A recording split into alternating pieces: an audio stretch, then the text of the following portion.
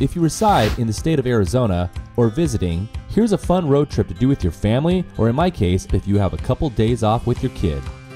We started off driving north from Phoenix, and we ended up pulling off at the Montezuma Castle exit, located about an hour and a half north of Phoenix and about 50 minutes south of Flagstaff. Montezuma Castle is one of the best preserved ancient dwellings in central Arizona. The cost to get in was $10 per adult, but anybody who is age 15 or younger is free. And this pass is a 7-day pass, and you could actually get to Tuzi Gut. Be sure to save your receipt if you plan to visit both areas. This pass is valid for 7 days. The Montezuma Castle and Visitor Center is open daily from 8 a.m. to 4:45 p.m. Inside the Visitor Center, it provides the entrance fee, as well as bathrooms, a small museum,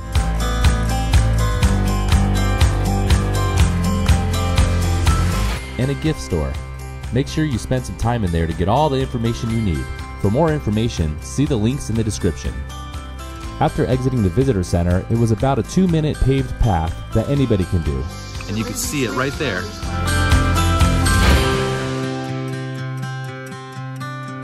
What if that was your home?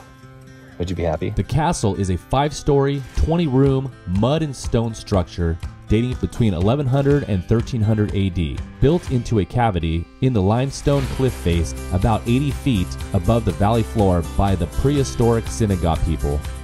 Imagine yourself visiting here over 7 centuries ago and receiving an invitation into this cliff-dwelling home of Montezuma Castle. They have coverings for shade and some benches if you get tired. We were able to sit there, relax, and observe the site. It's pretty neat for sure. Like I said, you don't need too much time. And we come here at 4 o'clock. The sun's already kind of behind the mountain. It's nice and cool. It's 10 degrees cooler up here than Phoenix. Yeah, it's a nice quiet place. I'm sure it gets busy here and gets loud. But right now, it's kind of like our place. We kind of own it right now because there's not too many people here. And I like that.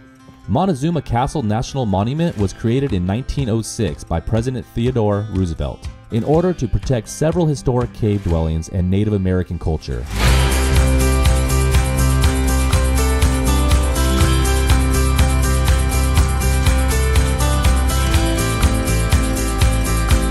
Montezuma's well provides a unique landscape.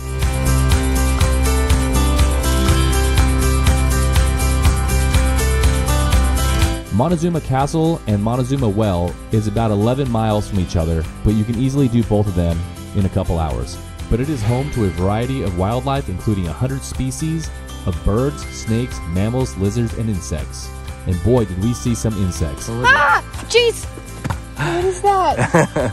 Don't worry, I'll swat it away if it comes near us. It's so big. Well, I guess it's that time to leave because the bugs are all coming out. Looks like Metroid. Have you ever played that video game?